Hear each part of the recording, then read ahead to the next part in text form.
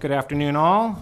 Call this meeting to order of the Ojai Basin Groundwater Management Agency. It is 5 o'clock. Today is January 25th, 2018. Let's rise for the Pledge of Allegiance. I pledge allegiance to the flag of the United States of America and to the republic for which it stands, one nation, under God, indivisible, with liberty and justice for all. Cece, can I get a roll call, please? Dan Breen. Here. Jim Schinch. Here. Russ Baggerly. Here. Johnny Johnston. Here. And we still have an open seat that we are tonight theoretically going to get closer to filling.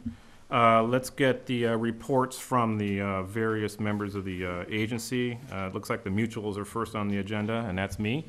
So real quick, this is our first meeting since the fire, so updates are as follows. I ran into Peter, who runs Senior Canyon, and his words were, "We lost the canyon."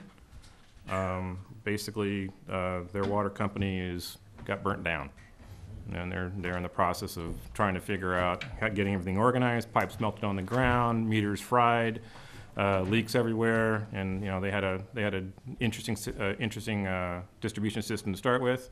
And it's now they're in the process of trying to get things back together. At Hermitage, I understand, made it all right. Their wells are fine. Our water company, Seattle Robles Mutual, we are also fine. We had a scary moment there when the power went out, and our well wasn't pumping and our tanks weren't full.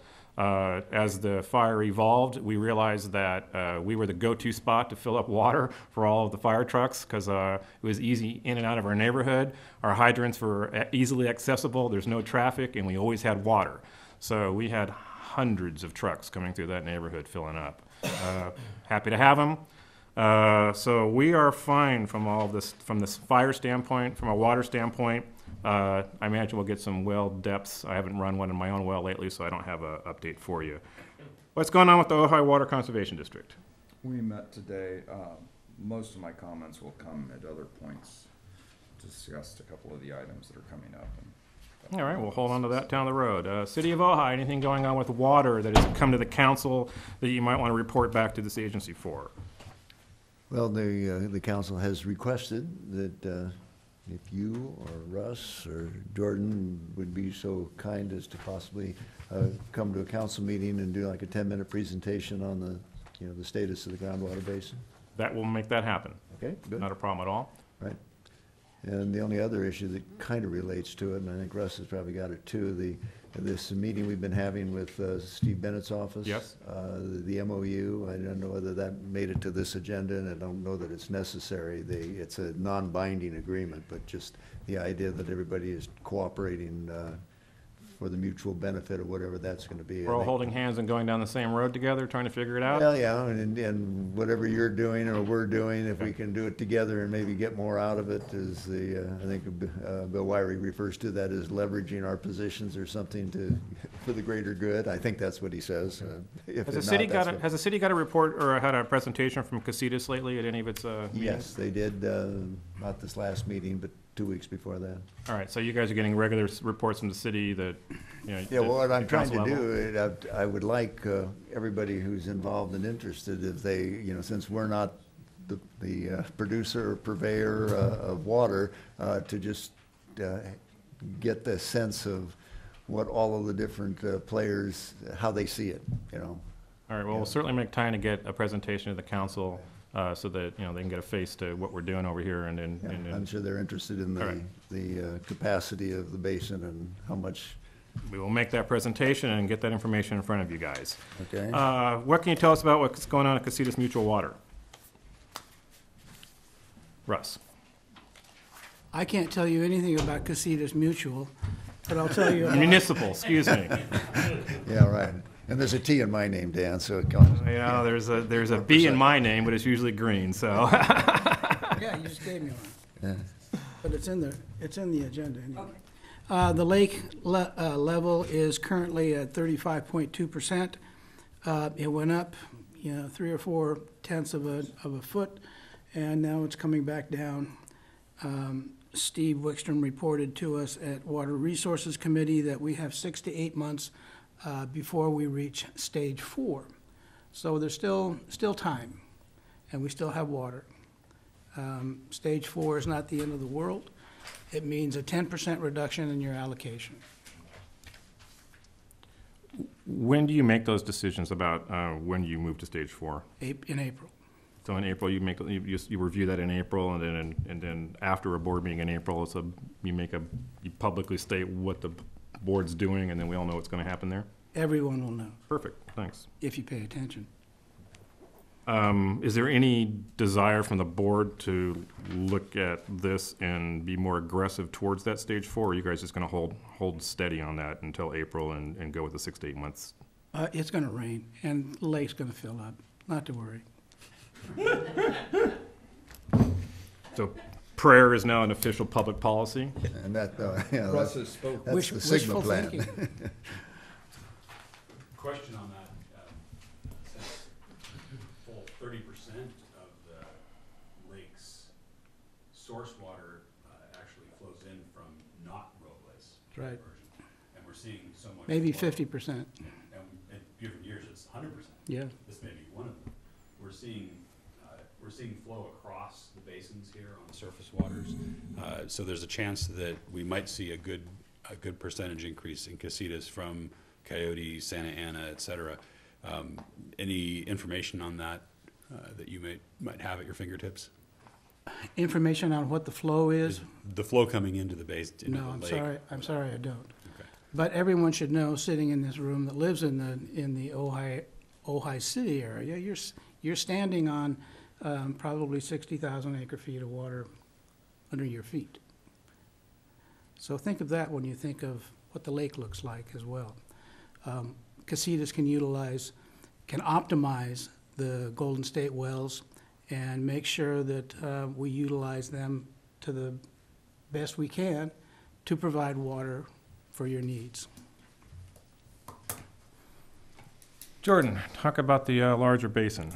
I think you have a presentation for us tonight? I do, although I will reserve that for item 7E.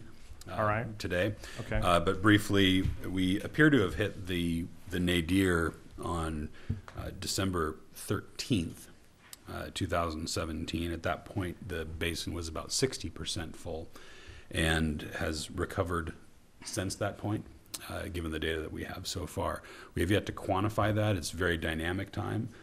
From the time that I've started this sentence to the time I'll end it, there will be more water there. That's how fast things happen. And it's a part of the dynamicness of this is associated with the denuding of the hillsides of vegetation.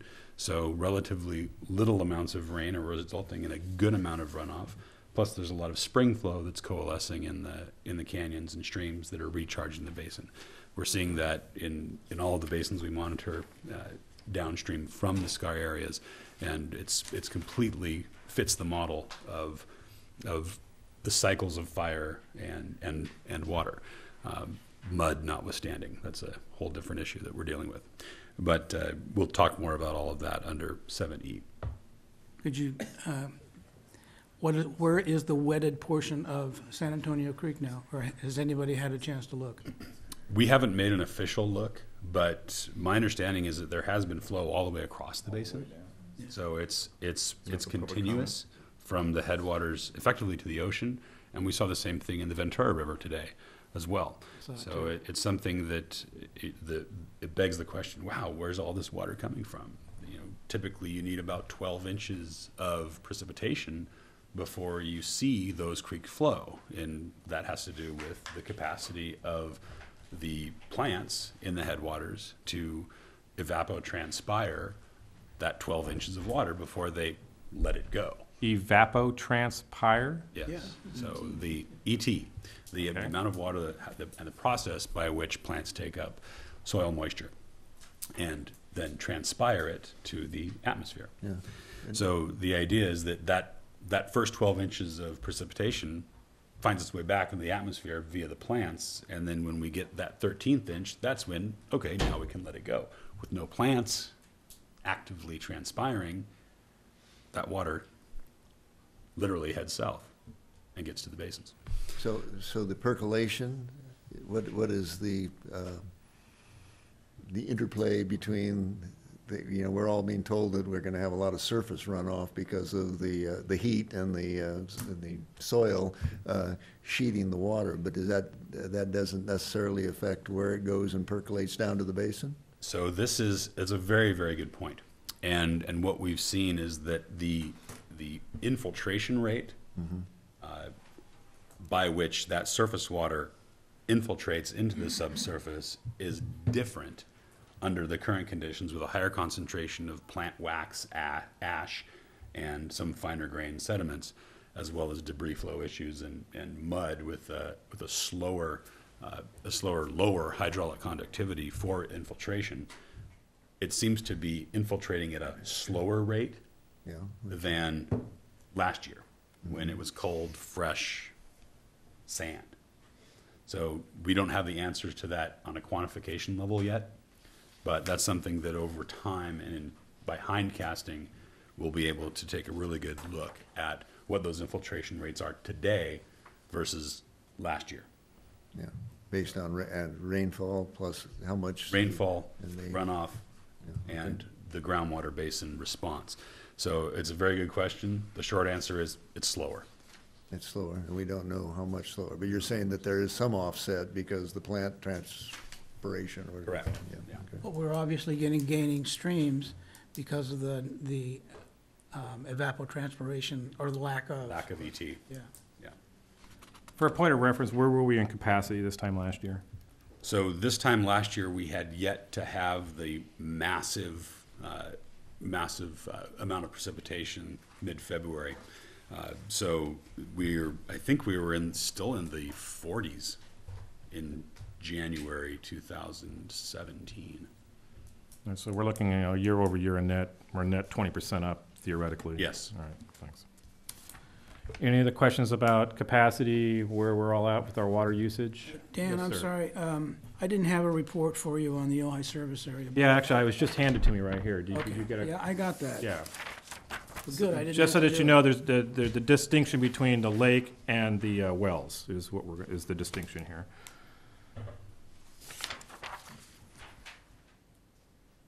Did you want to put that in the record and talk about it, or just want to? No, I don't, because I don't know anything about it. Okay. Move on then. Could Jordan give us the water level at the key well? In the presentation. Yeah, we're going to do a presentation in a second here, and we'll get to all that standard documentation that you would normally would do right now. So any other comments on capacity use, where we're at currently? Moving on to item number 5, public comments. The board will receive comments from the public at this time. Other than for emergency items, no action will be taken during this period. Matters raised at this time may be briefly discussed by the board and will generally be referred to staff and are placed on a subsequent agenda. I have a speaker card here for Elizabeth Martinez. Come on up and tell us what you want to talk about. It's good news.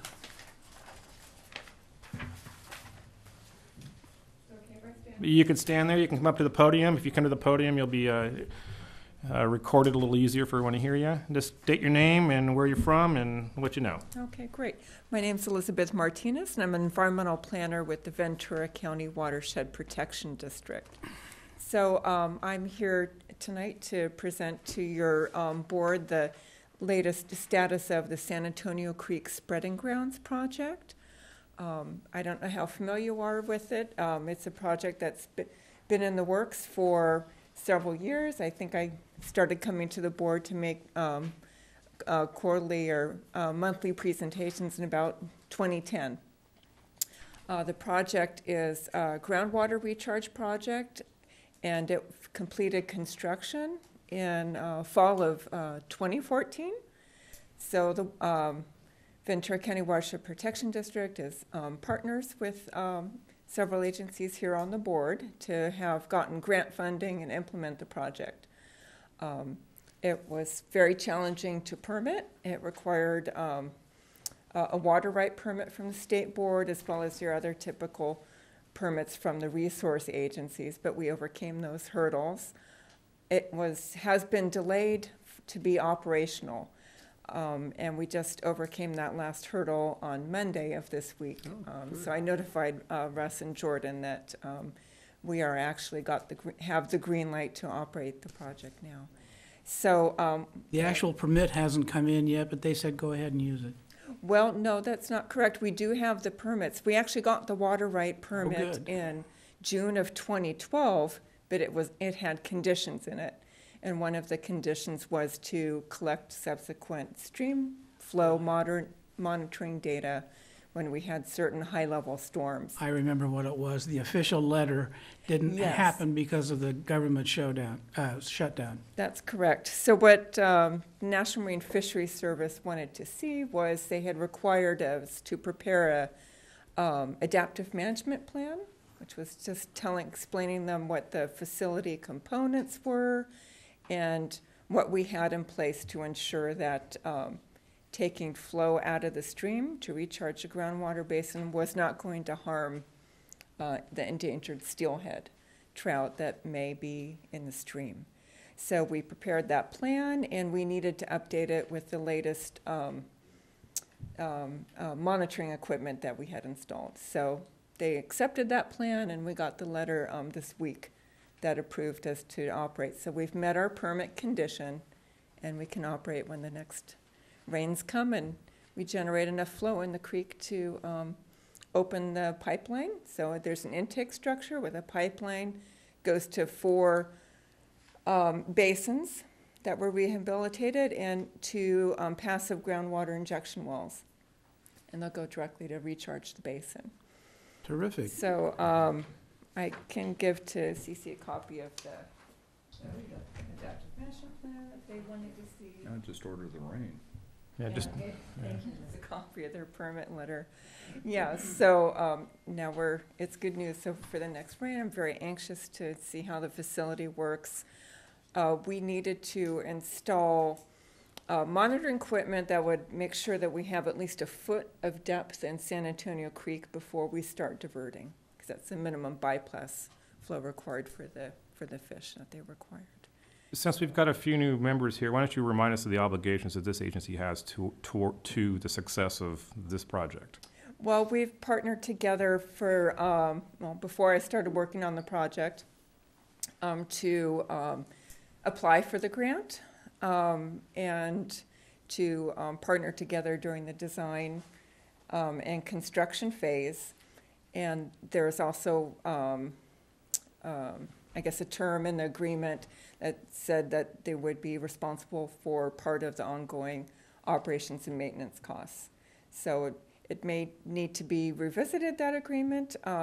We've incurred some maintenance costs along the way, have not come back to your board to talk about accounting or cost sharing at this point yet because we haven't been operational. So I'm very excited to see this work and then, give you a status report on where we are. Annual maintenance costs they include if we need to do any work on the access road. There's a rock access road to get to the site. Right now, the basin within the intake structure, we had a lot of sediment in the water, and so it can fill up with mud and muck. So we've already taken a Vector truck to clean that out once, and then we're required to do monthly monitoring for the presence or absence of the fish during the diversion season. So there's a few. So when it's time to talk about the bill, are you going to come to us and make this an agenda item for us, or do we have to do that? Do we have to be proactive at that level? Whatever you think is appropriate. All right. And I'm sure I can get whatever level of management at the district to have those discussions with you. Thank you. Okay, thank you very much. Any other questions? Yeah, I do have a question. The recent fire, what were the detrimental effects of that on this project? Did they escape most of them? To date, we have not been able to operate. So if you can picture, the big concrete intake structure with a screen on it, and then there's the 2-foot diameter pipe, and it has a gate valve, so it's been closed. So the water that's come by has come in through the screen and just kind of sat inside that intake structure and then passed back out. So it did fill up with sediment.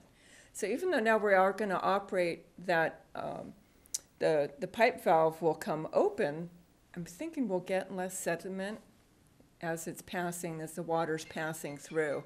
But it is detrimental that it is going to be having a large sediment load because of the fire. And that goes also to maintenance, right?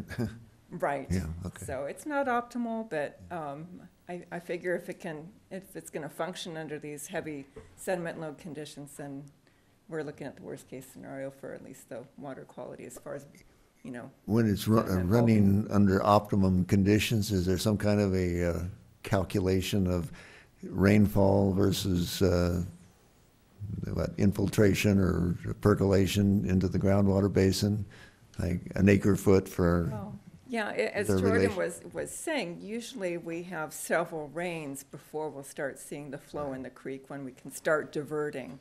So in some respects, this is good conditions that we are getting movement in the creek, so we have the opportunity to capture that. I think probably we'll get some good stream flow during the next rain because the conditions will still be similar. And Johnny, there is a threshold at the, is it the Grand Street Bridge? Or, There's and maybe Elizabeth you mentioned the 1 foot depth. Yeah. I think Russ is referring to the point of compliance. right, With respect to stream flow. And what we've observed is that the lowest stream flow, the last to wet, first to dry, is at about the Grand Avenue Bridge over San Antonio Creek. And I So think that's where we've the one- installed a permanent stream flow gauge, district gauge 649. And is that where the 1 foot is needed? yes. That is correct. And that's both for NIMS and the city of Ventura. So between the headwaters and the ocean, that's the lowest flow you should see on San Antonio Creek. That's correct. So if fish can pass there, they can make Very it good. That is the Anywhere. way. anywhere. Elizabeth, do you get to take this pile of papers off your desk now and have much more room on your desk? I can put them in a file drawer, but things always stay active. Thank you very much for the news. We Thank you, appreciate appreciate it. that. Thank you for having me. I think that maybe we ought to consider that we have finished a project that is, right in lines with conserving water and putting water back in the groundwater, that we probably ought to get this out in front of the valley and let people know that we're actually doing something and accomplishing a goal, and, we've got this happening, and talk about it so that, perception is reality, and to the extent that they can see us doing things and getting projects done, any information is better than than the lack of it now. So Well, whoever we- presents at city council meeting from the So I will OBGMA be- could well, highlight this. I'd be more than happy to do that, but I think that, to the extent that you have any opportunity to say, hey, look what we did, do it. Well, we used to call it a press release, but now I think it's a thumbs up in the Ojai Valley No, it's News. called a tweet now. Oh, okay. Well, whatever we need to do, I'll get with Cece, and we can get something out on that from a press release standpoint and let everybody know about it. Maybe the paper can pick something up on that. Any other public comments? They're important, so if you got something to say it. Next item. Consent items. I move 6A. Second. Okay, well, the consent item, so that you know, is approving the minutes from October 26, 2017. We had a motion to accept them by Russ and a second by Mr. Johnston. Those in favor say aye. Aye. Opposed? None opposed. The minutes from the meeting of October 26, 2017 are accepted as presented. All right, let's get on to our action items. So the first action item we have on the agenda tonight is the Treasurer's Report, October, November, and December of 2017, our budget spreadsheet, and extracting charges by period. Who would like to give us an overview of these numbers? Or do we just want to review them and ask questions? I don't have any questions about them.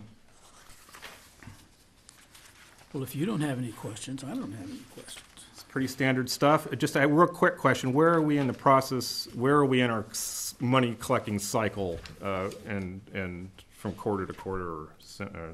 Well, if you see the budget actuals, we got in the spreadsheet. Mm-hmm. We received in October for the fourth quarter, Big number there. July, August, and September, with the increase in the extraction rate of $25. So we received, total receipts of 25,000, and then November some more dwindled in, 8,000, and for a total for that period of 35,000. I'm looking right at it. Does anybody recall, based on our projections, if we hit that, if that was our projected number? Or where are we in relation to the original number or projection on that? Do we know? I went looking for the documents. I couldn't get them in front of me in a timely fashion. Do you have anything on that? I have not gone back and looked at that, but I'll do that and have that for you the next meeting. All right, so, next meeting, let's take a look at what we actually did receive in revenue and then against our projections to see if we're in line, and if we need to make it further adjustments down the road, and or ask, if we made more money than we did, great. If we less than we had planned, let's figure out why. Dan, Yes, sir. since we just heard that the San Antonio Creek Spreading Grounds project is going to be operational, which means that we just heard about operation and maintenance charges. We're one of the people that will be on the hook for that. Right. I'm wondering whether or not we have in this budget actuals reserves for that. That was kind of what I was trying to get to, is what our obligations are going to be on that. I think that we probably ought to make this an agenda item and drill down on what our obligations are going to be on this and make sure we have those reserves. Yeah, that wasn't built into my calculations, and so we need to go back and take a look at that and understand what kind of obligation you have financially. All right, so it sounds like we're headed towards having a budget committee to go through these issues, so we'll organize that and do a committee. Elizabeth, who do we talk to about possible charges? Is it Peter? I don't know if it should be our director, or possibly Gerard. Oh, Gerard knows everything. Yeah, we just want to make sure that when that bill's due, that, we're prepared for it. So, I imagine we're gonna have a budget committee. I know we talked about it at the last meeting, we just didn't get it done. Oh, yeah. So you know what I mean. All right. Well, I will get with John and we'll review this, and we'll have something to report back at the next meeting. And then, we just sent out the next statements for the October, November, December. So there's a delay in receiving those, Okay. which is called our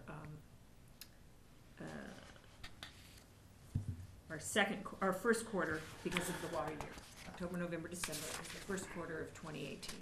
And we just sent those statements out with the wellhead charge on them. What was the delinquency from the last pay period from the wells? Who didn't pay? I mean, not in their names, but numbers of wells that still did not report. Do we know that? Probably about 25. 25 did not report. Yeah, you're probably gonna be slower on this one. It's normally you have those at the start of the month. I had about 5 phone calls, people wanting their reports, and we had to go back to the database, our database person, and have them redesigned to put in the wellhead charge. And December was a crazy month, so they didn't get out until last Friday.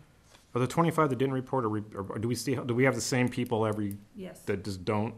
And this board has made prior attempts to collect that money and has been unsuccessful, and does not continue to collect it, or it just lets this ride? I mean, everyone's paying, so how do we have 25 people, or we have regular people not paying? What are we doing about that historically? Well, I know what we can do, but what have we been doing? We still send them statements. Okay. I call them. All right. Some of them claim that return their report saying that their wells are abandoned. Okay. And some people refuse to pay. They just say, I'm not a part of this team. And that's probably around 10 that don't want to participate or say their well's abandoned. And we don't know if and then I talked to the county, and then a few of them, they get sold. I have to track down their new addresses, so that takes sometimes a little while. One took eight or 9 months to find, and so there's probably like 5 of those are turnovers, And then the other 10, some people are just chronically late. I finally get them, and Yeah, the chronically late are fine, as long as they pay. Yes. You know, that's fine. Dan? Yes, sir. Jordan, is there a certificate for a well that has been officially abandoned that comes from Watershed Protection District? Yes, there should be a permit that is signed off by the Watershed Protection District groundwater section. And so if somebody says they've abandoned their well, they probably mean they're just not using it, and it's still a threat to the basin for pollution. Or potential extraction without quantification. Yeah. it has to be destroyed. And- Permit is to be destroyed. Just to review some of an active well is one that is actively pumping at least 8 hours per year. An inactive well is one that is not pumping that 8 hours per year, but is either not equipped with a pump or is planned to be permitted or planned to be equipped. There's a non-compliant abandoned well, which is what these are effectively becoming, with no reported 8 hours and not a recent history of use. And there's abandoned or destroyed. There's really no distinction. If it's not used, it should be destroyed. Abandoned. And there's only one avenue, as I understand it, for this agency, and that's to ask Watershed, now close your ears, Elizabeth, ask Watershed Protection District to issue a notice of violation, which they don't do very often. We can't lien the property for the amounts due us? I don't know, we'd have to go over our, I know municipal water districts have that ability. I don't know about this agency. I'd have to go over the initial legislation. Yeah, we need to look at the ordinance and see what the ordinance provides in terms of enforcing compliance and penalties. I think the ordinance does authorize penalties. Whether or not we want to take that action or have another agency, may have to look at that. Up to the misdemeanor level, right? Or maybe not even that. I can't speak to that right now. We need to go and take a look at the ordinance. It's not an issue that we've dealt with. Is authorizing penalties is one and the same as also leaning for collection? Well, that's the issue. I think Yeah, you've got right. authorities for penalties, but I'm not sure you have authorities for collection. So we need to look at that in the ordinances. Yeah, okay. Mr. Canny, I can have you not- take a look at that for us, and we'll put this on the agenda for next time, and just take a quick look at what our enforcement, what our options are, because Yes. obviously the knock on the door and smile and be nice is the best approach, and we'll do that ad nauseum as long as we're getting some interaction from the folks. But at some point, we gotta draw the line in the sand and decide if we're going to pursue that with our resources, and whether or not it's proper for us to use our limited resources to pursue maybe 10 people that aren't, gonna help out here, and whether or not those resources are better put somewhere else. But, And who has the authority to require that the well be capped or destroyed? We do. The proper term, we do? yes. And the county. Yeah, In the Ventura county. County Yeah, I is mean, it seems like that's the Yeah, so there's, ultimate enforcement. Don't keep chasing a no account or a deadbeat, just yeah. the danger of pollution or someone being hurt. Well, let's get some official policy on this. I know that we did 15 years ago, when I was prior president, we knocked on a lot of doors, and 90% of those problems got solved. And I imagine the 10% we didn't solve then might be part of the same people we're looking at now. So, we might have already solved this, and we might just have a bunch of folks out there that we decide that it is what it is, and if we can make a determination that they're not, sucking a whole bunch of water and not paying for it, that we might not want to dedicate resources to it. Yes, Cece? Well, and most of them are the 1 acre feet people. They're the small wells. That was historically what And- we found last time we did this, yes. And if the county can file the notice of noncompliance against their property, that would be, That's where the lien comes in then. Notice Yes. compliance on the property, then you can't sell the property because you got a compliance issue because you don't have a meter on your wellhead. that's it. That's probably the answer right there. There you go, Peter, just did your work for you. Then you can thank Cece. All right, I didn't mean to get off track there, but it's important that we collect all of our money. It's important we're all on the same, we're all contributing to the bigger pie. If it's the rule, it's the rule. We got to do our best to make sure everybody follows the rule. Was there any other, where were we here? Lost track of us. I think we're moving. So everyone done with looking at issues regarding extraction fees, budgets, monies? Any other comments? Do you need to make an official, something, for the record for what what you suggested there? Because it sounded like a It's coming up, Larry. suggestion. As far as my asking us to take a look at, asking our council to take a look at our enforcement issue, Yes. I can just ask him to take a look at the enforcement issue and he can report back. I can do that administratively. And I'll move that we receive and file 7A. All right. Second? Okay. All opposed? Passed. 7B, Resolution 2018-1, a resolution for the adoption of the wellhead fee. The board's to review and sign the Resolution 2018-1, adoption of the wellhead fee. So we read this into the minutes, I believe, at the last meeting, and if I recall, and it is now our opportunity to vote and approve and make this policy. Yes, sir. Pardon me, before you do, I think there was a clerical error. Okay, that was the first question I I was thought going to ask. CC had mentioned that. Where I'm do you not sure. find that? Well, originally, the board had directed that staff set the fee at $265. Is that right? No, Peter? no, the official notice that was sent out for the October hearing, and I believe it was sent out in August, was for a total wellhead fee of $260 to be billed in 4 quarterly increments of $65. And then the clerical error was with the agenda packet that went out for the last board meeting indicated some different numbers. But the official notice that went out on the agency's letterhead and that has been on the website ever since August has the correct numbers, and those numbers are reflected in the resolution that's before you for adoption today. So It's 240 and 60? That's why I wanted to bring it up, because they don't reflect it. So those need to be changed, at least a copy I have. No, I'm looking at 7B. It It's- says $260, increments of $65 over 4 quarters. In the Yeah, but if you look at now, therefore be it resolved. Oh, that you are paragraph. correct, sir. The last paragraph? Yeah. So there needs to be a correction there. Well, that's just a typographical Yeah, that's what error. we're just bringing that up. so the That board's isn't a aware of it. problem for the adoption, it'd just be changed. Right, with the acknowledgement of the correction on the last paragraph from $240 to $260 and the $60 to $65. Is there any other comments or conversation about this resolution? You want to ask if there's anybody in the public that wants to address it? Anybody want to have a question about this resolution? Anybody? We're all good here? All Okay, right. Rob. CC, roll call Going for a once, vote, going please. twice, so. Do we need a motion to accept? Take a motion? He'll move that we accept, and I second. All right. So that is a first for Mr. Finch, a second for Mr. Baggerly. CC, take a roll call, please.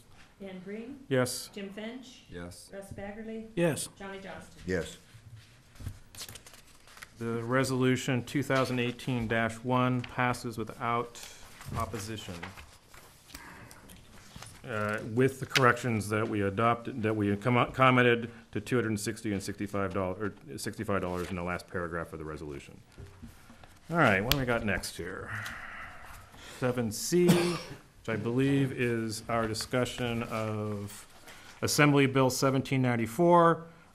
Just quickly in review, the empty seat that we have down here, this is the Assembly Bill that will be part of our new authorization and will allow us to be a full board of 5 individuals and bring on some more folks. The most important thing here is I want to make sure that everybody has proofed this.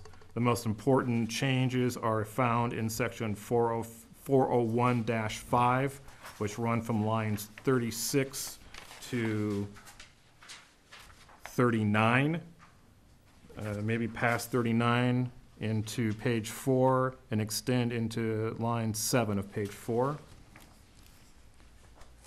Page 4 on top and that page 4 in the bottom right-hand corner.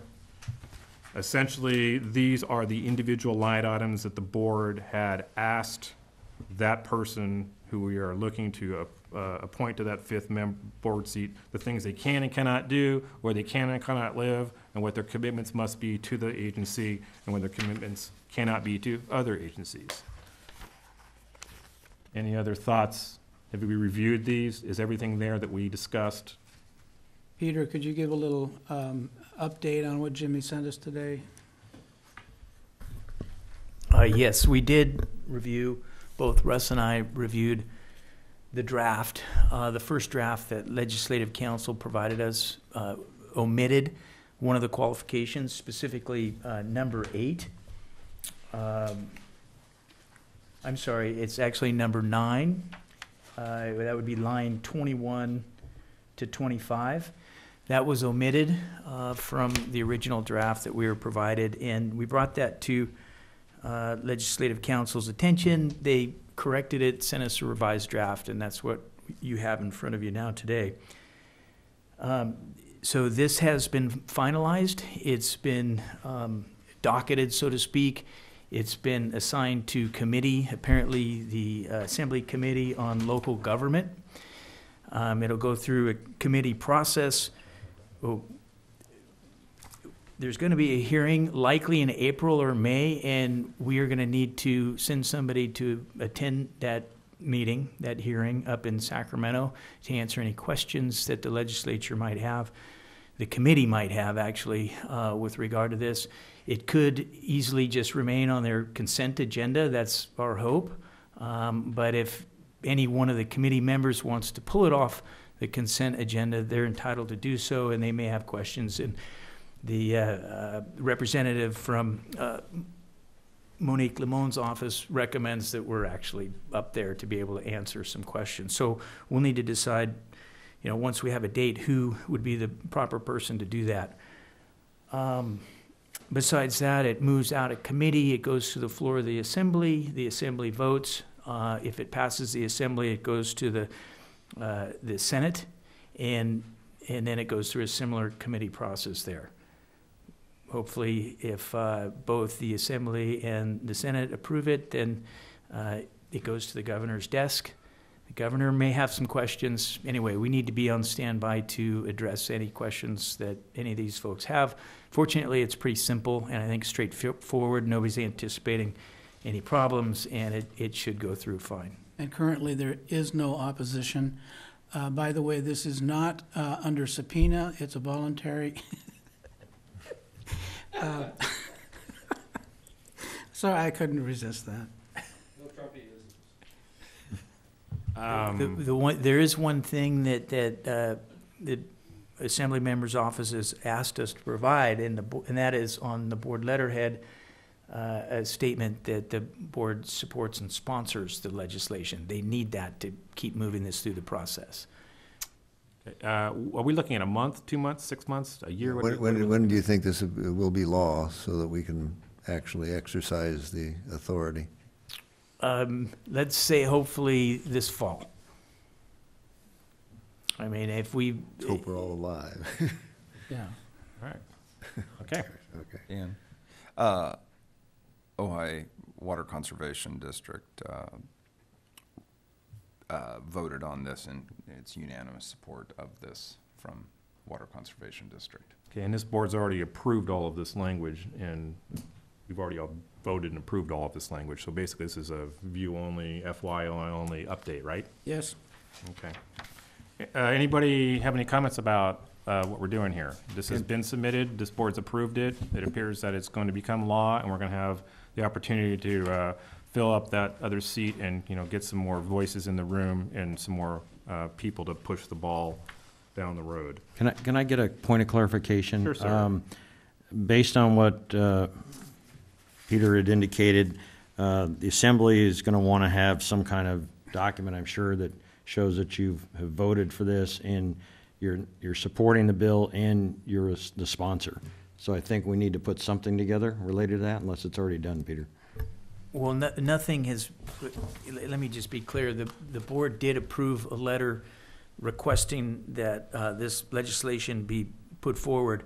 That was in October. That was what the board has voted on. What they're asking for now is just simply a letter on OBGMA letterhead stating that the agency is the sponsor of this particular bill, identified as AB, 1794. That's I what make it a needs to motion say. that the agency write a letter that expresses its support for Bill 1794. Well, I'd like to add to that, that we go ahead and, since this is noticed as an action item, let's re-adopt the darn thing. We approve of the language of the legislation. That's my motion. Okay, we have a motion to approve the language as presented. Do I have a second? Second.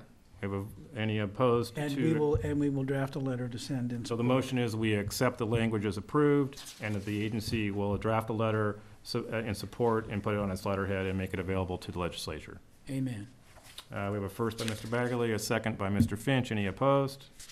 All right, passed. So that's what we'll do. Shouldn't we vote on these things? We Uh, never get allowing the ayes. It's only the nays. Actually, yes. CC, roll call vote, No, please. it is true, Dan. The Brown Roll call Act- vote, please, CC. The You're Brown absolutely Act right. has changed. Jim Finch, Yes. Dan Breen. Yes. Russ Baggerly, Yes. Johnny Johnston. Well, yes. Living in the land of negative for so Fast. long, it's just like, stay away. CC, in the future, Dan should go last in case he has to break a tie. Yeah, Oh, okay. yeah, good point, since there's only 4 of us and we might tie someday. Ah, yes. Okay, not to be so informal about this, but, when we get through all this process, we're gonna make sure we're doing it all right. Anybody have any other comments about agenda item 7C, Assembly Bill number 1794? Okay, next agenda item. California Water Bond 2018. So, it looks like we've got a Mateo Crow here to talk to us about agenda item 7D. So why don't we have you come up, talk to us about what we're looking at here, what you'd like the agency, what you want from the agency, and what we can get out of you. All right. Do you guys have any handouts on this? Or I can We provide? have an agenda, in our agenda, we have your letter dated November 15th, 2017. We have a spreadsheet, or a couple of columns with sources and supplies in acre feet. All right. And we have a short summary of the major programs in Water Supply and Water Quality Bond Act of 2018, part of the agenda. Cool. Sounds good. All right. Thanks for having me here. My name is Mateo Crow, and I'm working on the California Water Bond, which is a water bond, essentially a follow-on for Prop 1. So for the audience and for everyone, Prop 1 was the 2014 water bond. There's still projects being funded by it. This year, there's actually procurement for the surface storage projects. This is essentially the next water bond. Water bonds in California do pass about, I think on average, it's been about every 2.2, 2.3 years, but more recently, they've been farther apart and larger. So this bond is the largest water bond in state history. It is about $1 billion larger than Prop 1 after adjusting for inflation, so it totals $8.877 billion, and it funds a wide variety of stuff. The big categories are watershed restoration, fish and wildlife habitat, infrastructure repair, kind of the traditional urban water district programs like urban water conservation, stormwater. Stormwater is $550 million, wastewater recycling $300 million, safe drinking water and wastewater treatment for disadvantaged communities is at $750 million. And then for this agency, most importantly, there is $675 million for the implementation of SGMA. So that can be groundwater recharge and storage projects. Listening to what was on the agenda earlier made me think of that. So recharge, storage, groundwater rights acquisitions, and then generally the implementation of GSPs and the strategies which are due in 2020. And so beyond that funding, there's also, and I'm not as aware of the management agency's kind of practices, but there's also $400 million for groundwater desalination, which I know is quite large down in kind of coastal Ventura County. So those are kind of the major funds. Also in Ventura County, as part of the watershed restoration funding, there is $10 million for projects along the Santa Clara River, and there's $80 million towards the removal of the Matilaha Dam. So that money would go to the Coastal Conservancy for the Mintillaha Dam. And, there's, I think, several coalitions down here working towards that. That's what it would work towards. So what we're currently doing right now is we are a citizens initiative. So we were not passed through the legislature. Actually, most water bonds aren't. Prop 1 was legislative. It started off independent and then became legislative. That could still happen with us, but who knows. But Prop 84 and Prop 50, the two bonds previous to that, were both, again, like this, citizens initiatives. And so what we're doing right now is gaining support for the bill. The bill will be on the November 2018 ballot. And up kind of through June, we're essentially doing public outreach. These are good opportunities to make agencies aware of what funding would be available. So when November comes and hopefully the bill passes, there will be, agencies will be what they can kind of access, and also to build our endorsement list and gain support. And given the groundwater funding in this, we are actively reaching out to GSAs and water districts across the state. Today I met with Ventura County, with City of Ventura, City of Oxnard. We're also working with Conservancy and Zohai Land Conservancy, and trying to kind of build up support around that. Cayuguas, we've also had communications with Upper Ventura River GSA, Ventura River Water District. Casitas, I've been speaking with Ron Merkling, so I think he's going to bring that to the board relatively soon. What we're trying to do is gain support with public agencies because... It went yesterday. It went yesterday? Yeah. Oh, did it? Approved it. You approved it? No. There we go. I'll email Ron and check it out with him. And so what this bill essentially is meant to do is to defray costs for local agencies such as yourself. So a lot of the bill is matching funding. Those requirements are waived in certain instances, certainly. Generally, depending on how critically overdrafted a basin is in terms of the groundwater stuff, and for disadvantaged communities. But these bond measures essentially allow local agencies to pursue projects they wouldn't otherwise have the strict funding to be able to do. So like I said, we're gathering support from around the county. Eventually we'll use that to hopefully gain the support of Limon, the other assembly members, all the way up to Congress. We've just kind of started our legislative outreach in the last 2 weeks. We've been working primarily with organizations before then. And so if all goes well, we're going to have a wide variety of organizations that have endorsed our bill, support it, have legislators as well, all types of civic groups, that sort of thing. We've currently been endorsed by ACWA, which is the Association of California Water Agencies. They represent 430 agencies across the state. We've been endorsed by the California Chamber of Commerce, a number of conservancies, environmental groups, Environmental Water Center on the environmental justice side. So there is pretty broad support for the bill. And so what I'm here today is to answer any questions that the board might have and ask for the endorsement of the bill from the board. So I'd like to kind of open it to questions. Dan? Yes, sir. Well, the $675 million for groundwater sounds great, but it won't affect this agency because we've never been on overdraft. Does that mean we're ineligible? Yes.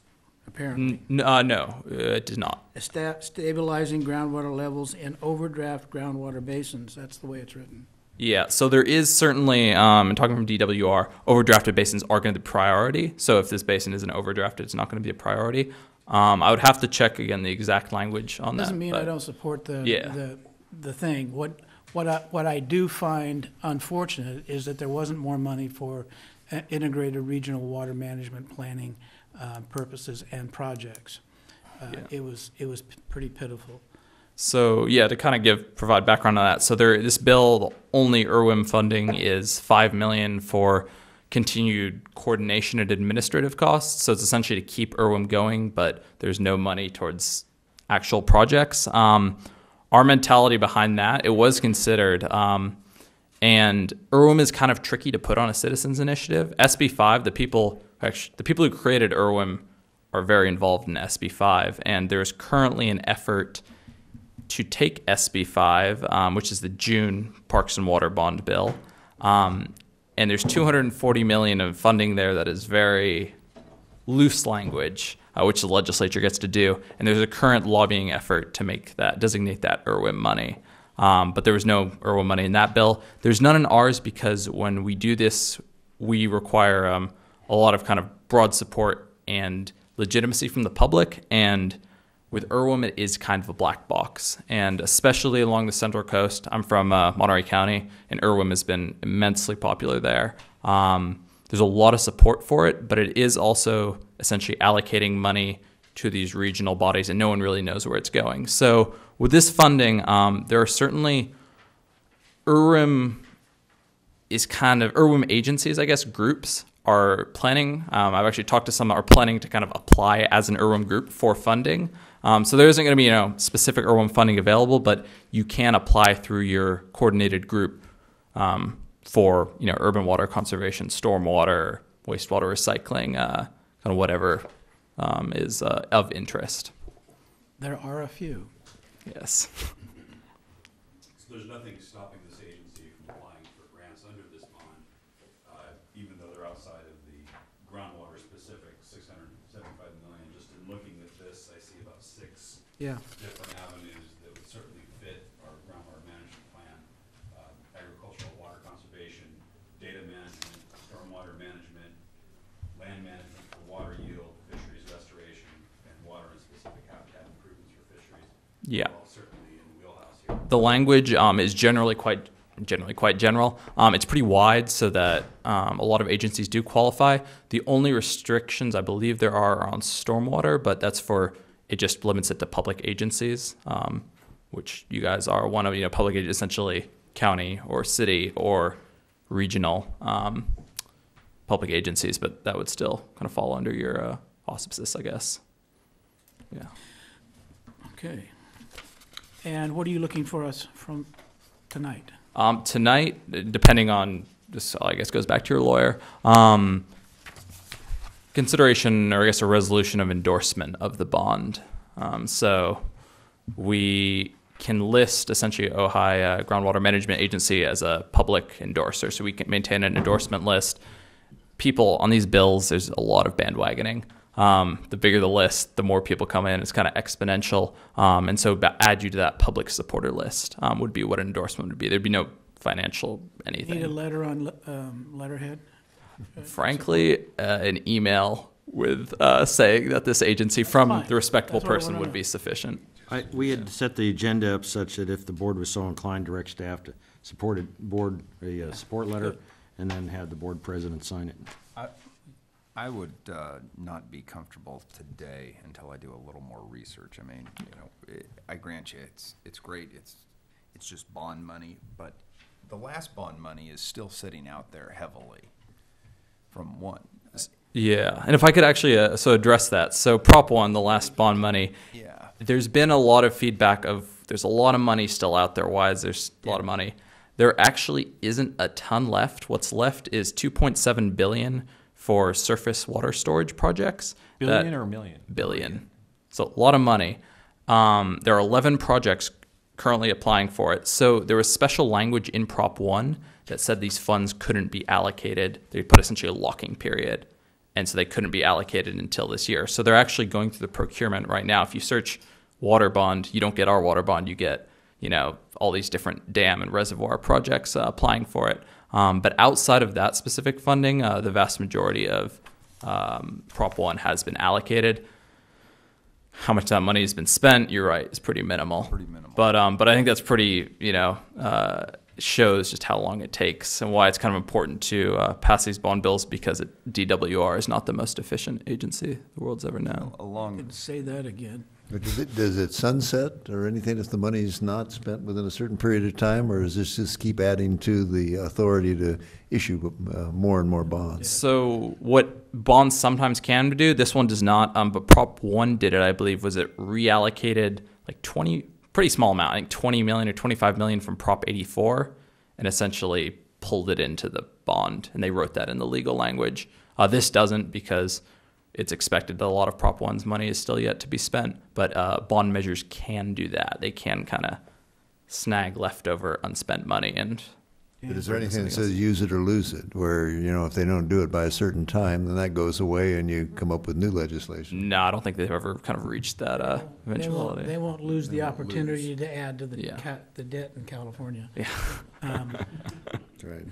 Sorry, Mateo, Yes. who's going to administer this bond, DWR or the state board? A number of different groups. So different categories. You have the kind of the short summary.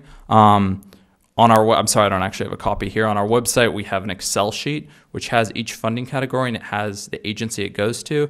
So off the top of my head, DWR receives significant funding. I think Resource Control Board does as well. Coastal Conservancy, like Mintillaha Dam funds, that's Coastal Conservancy. A little bit for Department of Conservation, part of the, I believe, the land management money. Wildlife Conservation Board, I guess $400 million. Fish and Wildlife, most of the fish money is, I believe, going there. So it's a number of state agencies, and the only thing below the state agencies is there's a few regional agencies that are technically part of the state, but they operate on a regional level. So it's a lot different than the propositions that we've had before. 50, 84, 1. Let's see, it started out being DWR, then State Board took over 1. I don't remember which. It's hard to keep up with It all gets of them. confusing. No, this one is there's, maybe a dozen agencies, I think, that receive funding. And as I understand it, then each one of those agencies has different requirements for whether or not they charge a match. That is correct to a certain extent. So you're right. So the way we're doing, or not we don't actually get to do the allocation of grants. That's done by the agency. And for the most part, that agency uses their own methods, I guess, standards for giving out grant money. There are some standards in our bill in that certain funds, not all of them, but there's matching fund requirements of 50% for a lot of the funds in the bill, which are typically waived or lessened for areas that significantly benefit disadvantaged communities. So that's really the only restrictions we put on that. I don't think we'd qualify for that. I don't think, I was actually looking at a map, and I think there's some, but not a large enough for grant purposes. There's only 2 or 3 or 4 maybe in Ventura County, and it's not up here. Yeah, no, most are over to the south. Looks like we have at least one board member, including myself, that wants to take a look at this and get Absolutely. up to speed on this before we put our name next to it. So I'm going to push this to the next meeting, and then we'll go back and review it then if that's... Sounds perfect. I just wanted to be here to answer questions. No, I since really won't for appreciate next it. time. Look, any time that there's money going to be available, this is the type of agency that needs to look at it and get better at figuring out how to get a hold of it.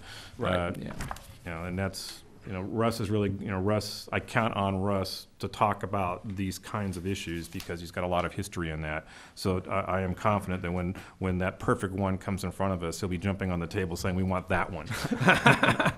And, that's kind of how, that's from an education standpoint, that's where I'm relying a little bit of my resources to relying on him to give us that answer. Of course, yeah. So. And I'd like to invite the board, if they have any questions, John has my email to please let me know. Thank you for your time. Appreciate your time. Thank you very much. Any other comments on item 7D? That puts us to, excuse me here, get back to where we were, to item 7E, which is the groundwater management program. The board's going to review the draft plan and authorize opening a noticed public comment period. I believe that is you, Mr. Kerr. Thank you very much. Now, as many of you know, we've been dealing with evacuations and impassable roads, which has really limited our capacity to meet as an ad hoc committee to finalize the groundwater management plan to the point that it is ready for the board to review. So unfortunately, we have to request another month for this. So we would need to table that portion of this discussion to the February meeting. I'm sorry, I drifted away there for a minute. Try me again on that. Okay. We couldn't get together because continuation. 101 was closed. All right. Mandatory evacuations, mud at my house, all the good stuff. All right, goes along with That explains it all. Thank you. living in a tectonically active watershed. But That being said, we're Another word for alive, me to look up when I get home. standing, house is okay. We're grateful. But we do would like to take this opportunity to really highlight some of the select action items from the OBGMA 2018 Groundwater Management Plan update. And really, as a way of background, it's the 2007 Groundwater Management Plan update that had in it provisions and abstracts of projects which became the local groundwater assistance grant funded groundwater model of the basin, which became the Prop 50 funded San Antonio Creek Spreading Grounds Rehabilitation Project. We put these projects into the plan such that we can then take action either with private or the OBGMA funds or grant money to make things happen. And what I wanted to do tonight is kind of talk a bit about what we've done and how we're paying attention to these things in compliance with the groundwater management plan, and then bring about a handful of relatively new ideas, some of which could fall into under the purview of future bond monies down the road, and talk about some of the partnerships that could find their way to supporting these programs. So that being said, wanted to talk about the basin conditions first, and then talk about these groundwater management plan action items, namely the inside program. Stay tuned. The depth discrete monitoring well near a discharge site of the basin. We have a great one at the San Antonio Creek Spreading Grounds Rehabilitation Project. We need more. Recharge in town, contour farming conversions, and summer is for pools. So, without further ado, to answer the question of where we're at today, and unfortunately, largely because of highway closures and access issues, we actually have this hydrograph for the Key Well from this time last year to the 21st of December. And what you'll notice on this is that we see the big uptick on the blue hydrograph. This is water levels measured every 90 minutes. You can see where the pumping is of this particular well and how it reached its peak in June and then has come back down. It appears to have hit the nadir, as I mentioned earlier tonight, on the 13th of December. That well is right in the middle of the basin, so we call it the Key Well. The red line is temperature, which really seems to respond to some degree to recharge, but then on a more muted frequency, the actual pumping of the water from this particular active well. Where does that put us on the long-term hydrograph? On the 13th of December, at that nadir, we were at 190 feet. A slight downtick from the 164-foot high on June 5th. But as you can see, we're still well ahead of where we were for much of the period prior to 2016, 15, 14, 13. Jordan, did you say 190? Yes. Yes. Let me go back. Let's see. Yeah, 190 feet. That was at the low point in December, and it's come back up since then. We just haven't quantified that due to the access issues. That's the Key Well. That's the Key Well.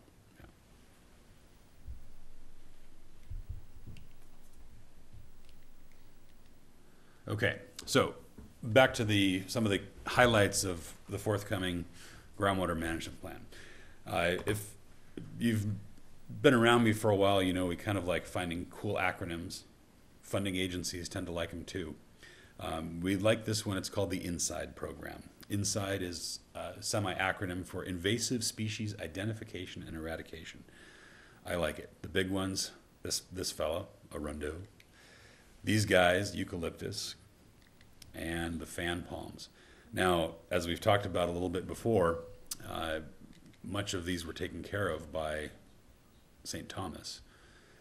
It's, you know, as intense as it was, there are a lot of benefits to fire, especially in the hydrosphere, so to speak, mostly dealing with the reduction in evapotranspiration. And it's important to do what we can because we don't want to count on or rely on fire to do this work for us. So part of the inside program would be to identify where these are, work with other agencies that are actively targeting and removing these vegetations that are taking our water and putting it back in the atmosphere. And as beautiful as palms and arundo and eucalyptus are, they're not native. They've got issues. They're taking up water that's, thwarting out native species, both flora and fauna. The depth discrete monitoring well that's up near the spreading grounds monitors 5 different zones. And we've noticed over monitoring of the discharge of San Antonio Creek from this basin and comparing that to water levels over periods of time and how that's changed in response to precipitation, recharge, and discharge, that there is the disconnect between the deep pumping water aquifers in this basin and those which tend to feed San Antonio Creek. So what we'd like to do is add the depth discrete monitoring well near the lower portion of the basin, near the discharge side, to demonstrate that the water levels are indeed bifurcated and that they are responding differently and have completely different looking hydrographs on the short term. And this is something that we outline in the groundwater management plan using the SASGRIP DDMW as a model.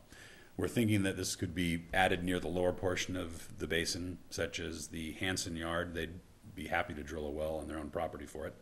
It's in a pretty decent spot. There are also many city facilities that have an overlying footprint to good target areas for a depth discrete monitoring well. And that's one way that city, OBGMA, and other agencies can work together on projects like this. The idea is that it's intended to detail the stratified aquifer responses to precipitation, pumping, and discharge. Recharge in town. Now, there's quite a few areas where this is done really all over the world, and many of them start with pretty pictures like what you see on the bottom. But the idea is that if the concept of the bifurcated stratified aquifers, one feeding the people, one feeding the fish, establishes over time, we can find a way to provide and direct some recharge to those shallow aquifers that feed the fish.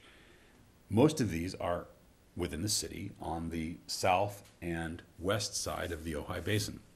So what this does, and again, partnering with the city and other agencies, Recharge in Town would provide shallow aquifer recharge, really with a target for stream flow exfiltration, that is keeping water in San Antonio Creek when it's not going to be there under current conditions, because the runoff is more rapid and as we're seeing these days, very flashy.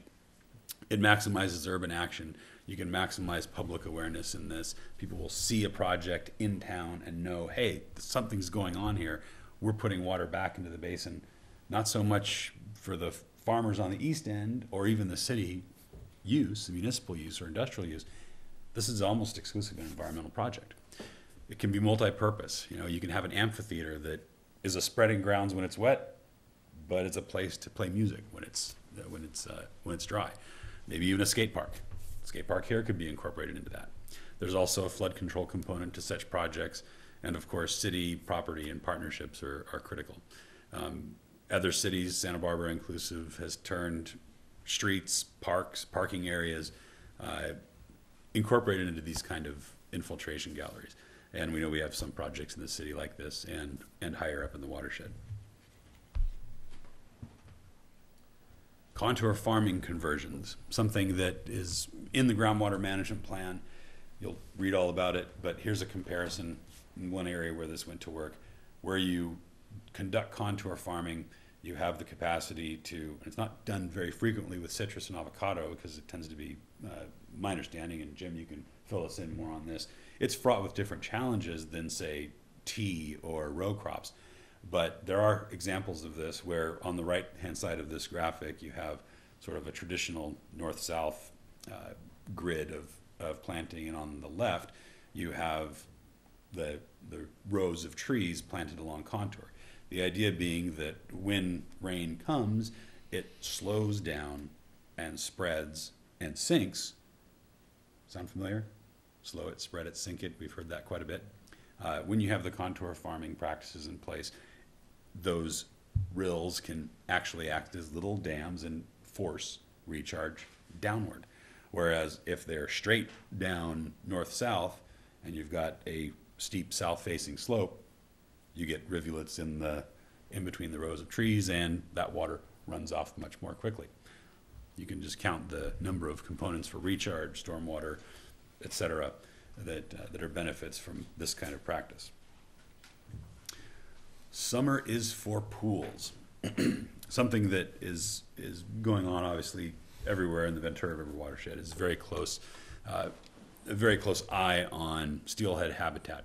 The major link being discharge from this groundwater basin vis-a-vis, as we discussed just now, mostly from shallow aquifers to San Antonio Creek. The idea being that once that water leaves the basin, it's in the creek and it's going to go up and down in areas that are relatively thin or thick packages of alluvium. Some of it's subsurface, some of it will flow on the surface, and there will occasionally be pools. October of this year, I took this photograph of a really cool pool. You can see how the bedrock, this is just past the discharge point of this basin, the bedrock tilting there on the left. It's a fairly decent pool. You've got, I observed fish swimming in this one at that time, but there wasn't a lot of flow elsewhere in the creek, all the way downstream. So the idea in the previous photograph was that's an artificially created pool with relatively abundant natural debris damming the flow there, creating a pool that steelhead are used in their rearing, and this is something that is available because the groundwater is present, flowing in at a relatively low rate. You can create somewhat artificial pools for that habitat to sustain some of those species. So these are the kind of thoughts that we're putting into the plan, and some of them may become projects someday. It'd be great to see that. But it provides an outline for input from this agency and others to identify projects they support, and then go pursue funding when available from grants and other sources. And really that's what a groundwater management plan should be all about. A plan for action so that things can get done. Thank you. When are we going to see the draft? Next month. So yeah, we're looking at next month. Roads are open. Okay. And our ad hoc committee can get together. And I think you've seen, we've discussed it to some degree. We've discussed it, yes, so I just want to. So we'll update that next month. All right, and then what's the process then? We look at a draft, and then what happens after that? We notice it for public review and comment with a specific time period to receive the comments. And when we receive the comments, we respond to them, and then we finalize our plan at another meeting. All right, so sometime in the next 2 to 3 meetings, this is going to be a wrapped-up process? Is that what we're kind of looking at here? All right, just trying to get some idea. I got a lot of people a lot of folks ask, and at the end of the day, they just want an answer, and if we have an answer, they're comfortable with the answer. When we say we don't know, it's always a problem. But as long as we can tell them what we're doing, that helps out a lot. Any comments about the presentation that was made? Any where we're at right now? I got one way back in the back there. Go ahead. Bill Wyrick, one of the members of the council. Actually, I'm the alternate on this tour too, but a couple comments. First on inside. I think that we need to kind of get more aggressive on some of the regulatory ambiguities that have blocked previous efforts for the removal of invasive species. One, I think, primary example, which the Watershed Council is very aware of, is when they get grants for eradication, individual property owners can opt out, can have veto power, can basically say, yes, I have an invasive species on the stream bed that is part of my property and it's doing a lot of harm to the environment, but I don't care. I can keep you from removing the invasive species. And of course, the nature of Arundo is that if you don't remove it upstream, you're basically imposing an external cost on everybody downstream, even if they want to act responsibly. So I think there really needs to be some thought to how to handle that particular regulatory aspect, maybe by having the fire department declare it a combustible vegetation, and you basically go to a landowner when the grants are available, say for eradication, say, this is going to be your responsibility if you don't let us do it. Something along those lines. The other thing is that I think that given the cost relationship, especially on public land and rights-of-ways between pruning and maintenance of, say, blue gum eucalyptus versus the cost of just removal, maybe there ought to be some policy guidelines where when it comes time for pruning, for safety, utility, rights-of-way and everything like that, you say, well, you know, no, we're not going to prune it, we're going to remove it. Not a lot of difference in cost. And I think there's ways that we can think differently about in terms of implementing the inside program with those kinds of points. And then the other aspect, I think, on the recharge in town is I've always wondered about the feasibility of integrating the city's hardscape and potential for capture and recharge with the Ventura County Flood Control District. To what extent can you, for example, soft bottom the channelized barrancas and stream beds that without compromising their ability to convey floodwaters, to integrate into those type of strategies. So I think we need to think differently about some of our flood control channels as well with that respect. So just some comments. Look forward to working with the city on that. Any other comments about the presentation? About the pools, I just don't want us to start thinking about the reintroduction of beavers. Really? I thought that was a Look. good idea. Let a couple of 15-year-olds, let a couple of 10-year-olds loose in a river one afternoon, you'll get a dam bigger than any beaver will build. So, yeah, we can figure that out. In our plan. Yeah. Put that in our plan, right. Okay. 7E would be our groundwater management plan discussion. We're going to move on to our next agenda item. Thank you, Jordan, for that. Look forward to seeing the final version, getting this plan. I know you've been working on it really hard. Get this approved, get it in front of us, get funding, get it implemented, and, you know, get at it. So that's exciting. A 7F, discussion of hiring a general manager for OBGMA. Before we get into that, I got a couple thoughts on this. As an agency, we all have other responsibilities. I'm a volunteer. I run a small water company, and I run another company that pays my bills. We all have jobs here that we find ourselves chasing other things. One of the things that I find is that we have plenty of great ideas. We have plenty of legislative ability to do what we want, but sometimes the implementation of that, the follow-through of that, doesn't always get to where we want to be. And it's not our fault. It's just because we're busy, you know, and we're all busy. We're running a city, we're running a water company, we're running orchards, and in our free time, we're trying to figure out how to deal with water. And so I think it's appropriate for us to start having discussions to see if we can staff ourselves at appropriate level so that when we have a water management plan, that we can have discussions as a board and know that without me having to take a Wednesday in the middle of the day, which I have no problem doing, but you know, to the extent that I don't have to, I would prefer somebody else, some of the staff, if we could get staff to do some of these follow-up items. We're you know, without rain, we're going to have a lot going on, and let's just assume that we're going to have a lot going on. So I wanted to make sure that we're appropriately staffed to find the funding, implement the plan, and then, you know, be good stewards when we have a larger crowds and we have people asking us questions, that, you know, we're able to demonstrate that we are actively doing things as opposed to actively meeting and talking about doing things. So that's just where I'm coming from on that. This was not my idea, but I don't have any issue. I'm glad it's on the agenda. I don't know where it came from and whose idea it was, so I appreciate that it got here. So that's kind of where I was thinking. My thoughts on that. I just wanted to get that out there so when we were going forward. Anybody, before we get into the drill down on this, anybody have any overall high concept ideas about what I just talked about? If what I'm saying makes sense, if that's crazy, we can do it with what we got. What do you think? We've been talking about this for a long time. Cece does a great job for us, but she now has two jobs. for groundwater management agencies. And this agency needs some direction and overview and some relief for Cece, because she's busy. She's always done a great job, but this is not a reflection on Cece at all. It's just that our responsibilities and what we have to do now and in the future is getting much more complicated. And I'm tired of writing the ordinances for this agency. I want to say, John, make it so, or somebody else. So, like you said, we're all busy. And while we bring some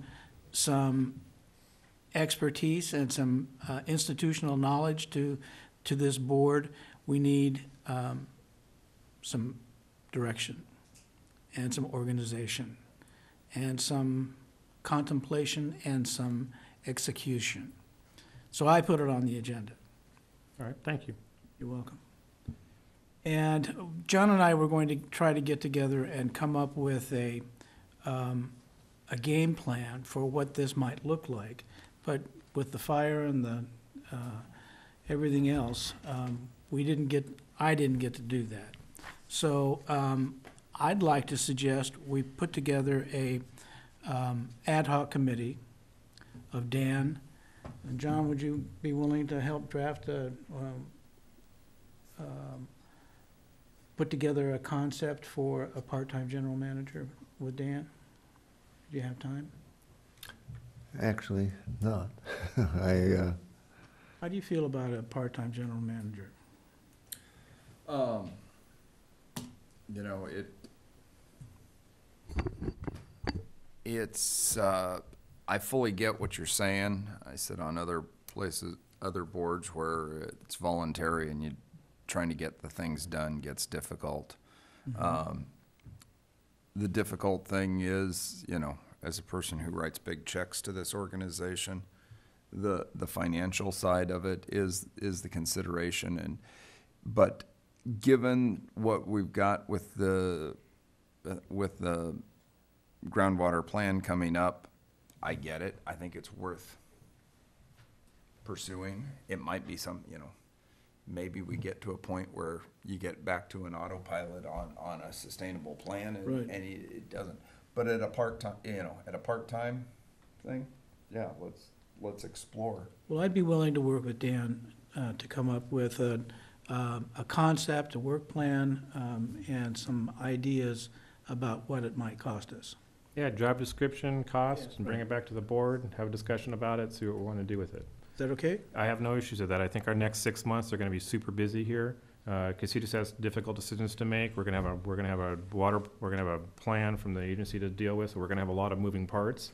And I think a lot can get accomplished with our plan and with somebody that we can, you know, say, this is what we want done, you know, Yeah. and get these things done and get us moving down the road so that we're an active board, actively looking at, you know. And frankly, I am looking at changing his title from consultant to part-time general manager. You and I can write that up, and we'll have the discussion. We'll bring it back to the board and have a discussion about that. John, do you have any thoughts on? Well, any of I this? just want to share, and just so the board knows, you know, I'm not looking, you know, I didn't ask for this, but certainly if the board decides that I'm the person you'd like to Oh, assist John, in I this. recruited you. Yeah, I Come know on, you did, don't back but out. I didn't ask for it. I know. And, you know, and I'm real sensitive to the issues of your finances. And so, you know, there's a lot of work I do that you get at no additional cost. I'm sure Jordan does some of that, and Peter and others. But yeah, I certainly could work with the board members and give you some ideas. And even if you don't point your finger toward me, I can certainly give you some assistance on general manager job descriptions and work plans and those kind of things. All right, well, So it's your prerogative to set up the Oh. ad hoc committee. we'll reach out and we'll make that happen then. So let's, a motion to have an ad hoc committee to review the issue of having a part-time, we calling him a part-time general manager, or what was the word you just used there? Part-time general Part-time manager. general manager, write up a proposal for a job description, a budget for it, bring it back to the board for an open discussion and decision by the board whether or not we want to adopt a part-time water manager. Great, thank you. All right. In following up, that's super important. If we can't get some help, then we need to make other decisions about what we are and aren't going to be able to accomplish. So I'm glad that we're having that. We can see that we need that help. Any thoughts on that? Any other volunteers that want to join in there and work for free?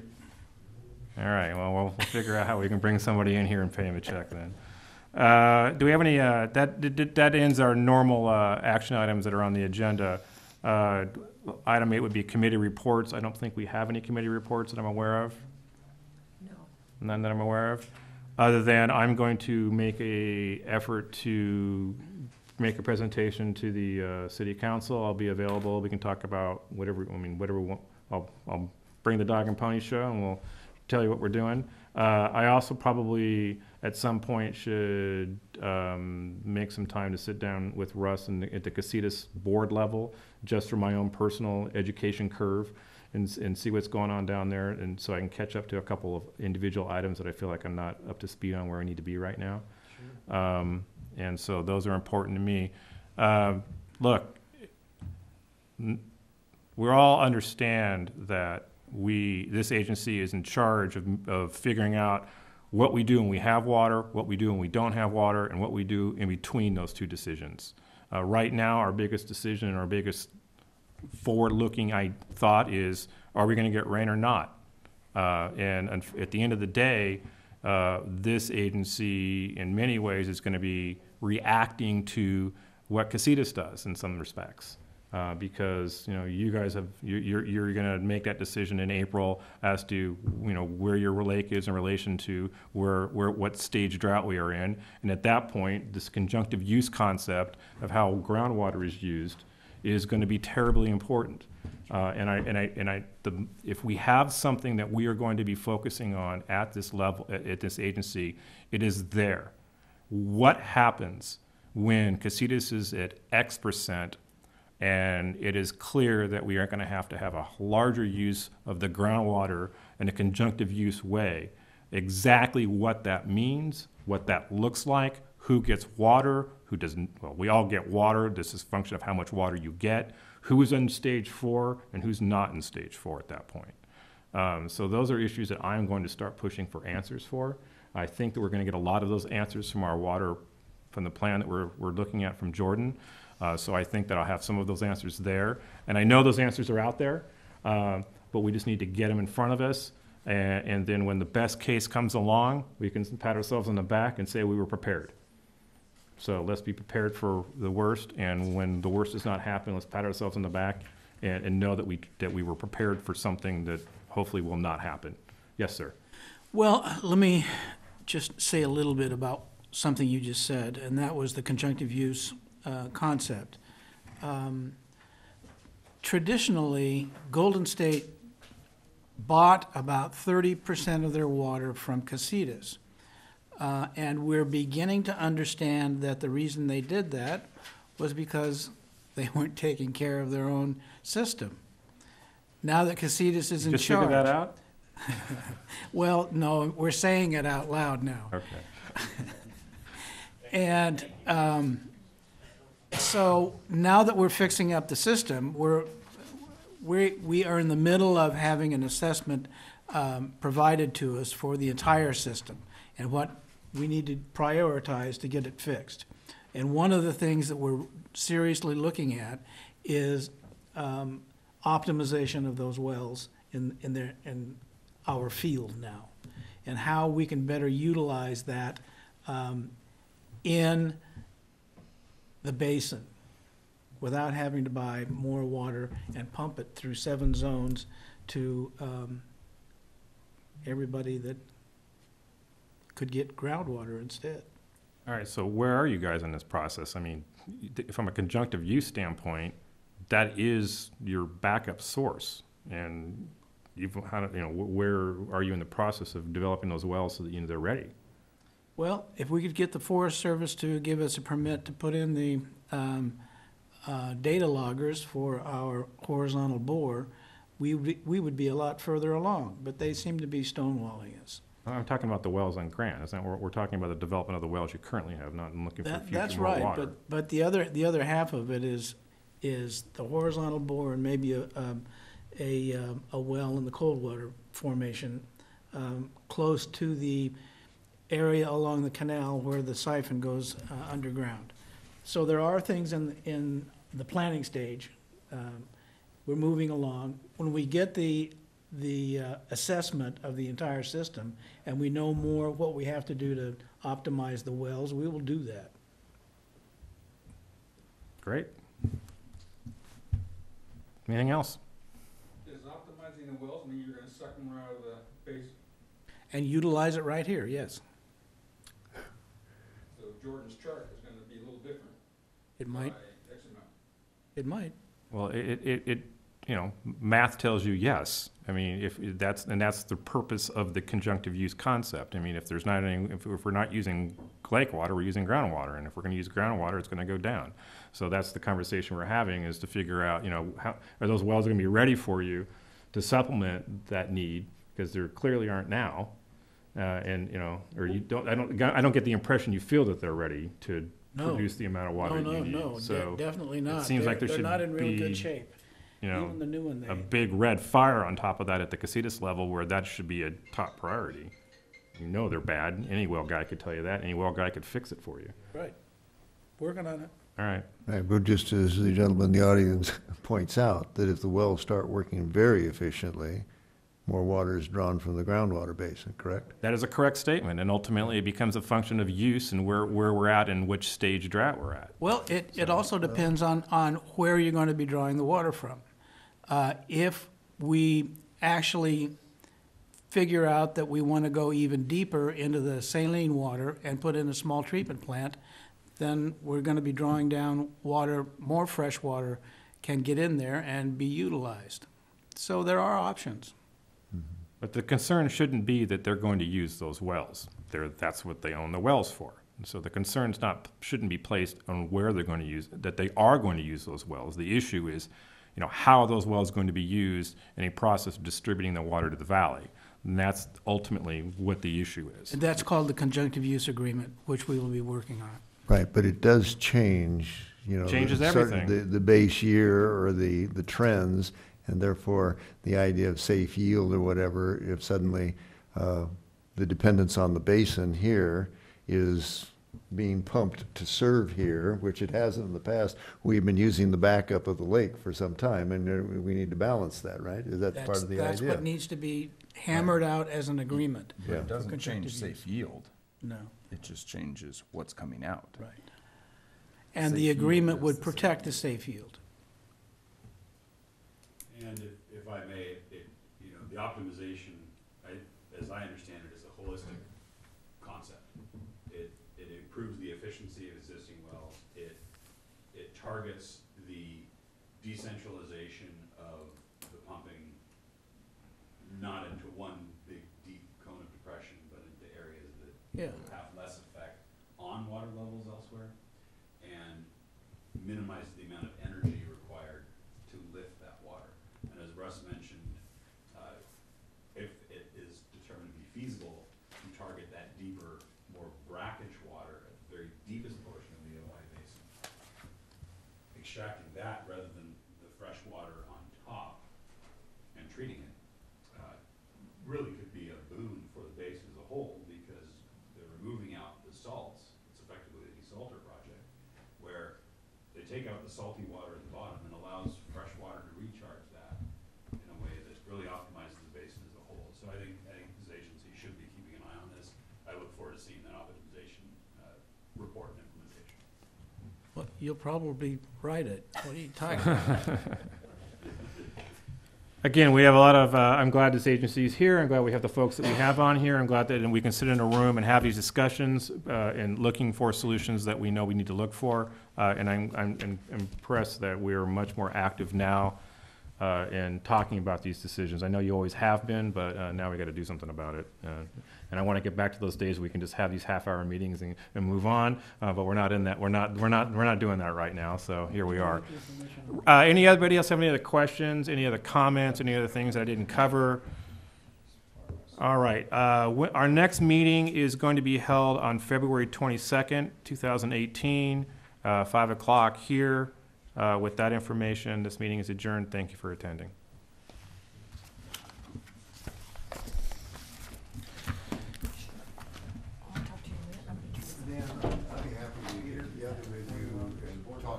No, Russ and I can bang out a description. I appreciate your, oh. Oh, okay, I'm sorry. What, okay, I'll apologize for that part. All right. See you later. No, on the idea of